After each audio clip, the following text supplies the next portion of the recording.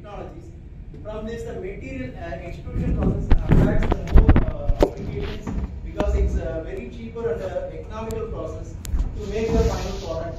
Here, the important raw material used in the material extrusion process is thermoplastic polymers. Some of the important thermoplastic polymers I listed here: PLA, ABS, Ph.D, PC, polypropylene, nylon.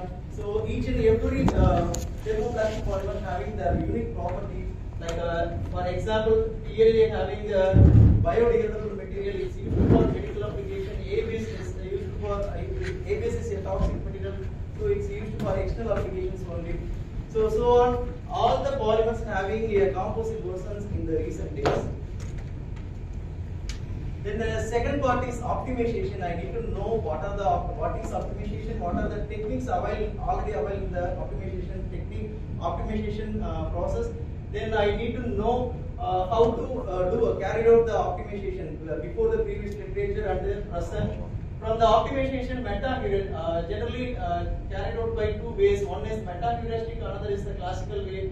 Meta-heuristic is a trajectory-based and population-based. And population-based is basically nature-inspired, like evolutionary algorithm or swarm intelligence, like ant colony, bee colony. Based on the animal behaviors, we can make a decision-making models based on that algorithm. We just frame that animal behaviors or the birds' behaviors. The previous literature framed the decision-making models like an algorithm. From this, optimization is the branch of operational research. The operational research mainly used for decision-making purpose in all fields. The operational research is further classified as three important categories. One is the mathematical programming technique, and another one is stochastic process technique, and finally statistical method. Okay, the mathematical programming method is the qualitative data. We can convert it into the numerical model. Based on the numerical model, we can prioritize the alternative. We can ranking the alternative. We can obtain the optimum result. Here, the stochastic process, it's approximate theory only. Then the statistical method, the experiment based on quantitative data, experimental result. We just frame the decision matrix, and based on that, we selected the optimum one from the which is the best result in particular research. From this, I chosen the multi-objective optimization because here the additive manufacturing mainly is the customized product application. Then it's comparatively other models. Previous literature, lot of research explored by the statistical method. From this, the important MCDM methods like AHP and other important MCDM tools and its application. Mainly, it applied for the selection, evaluation, prioritizing purpose. Based on that, the machine tools apply selection and so on purpose of selection and evaluation, personal evaluation like the employee potential or system efficiency. Prioritizing purpose like a sequence of operation and collected data, which is which data we need to give the high priority. So like that, all the method of MCDM here I listed. So all the methods are mainly used for this three purpose in the previous literature.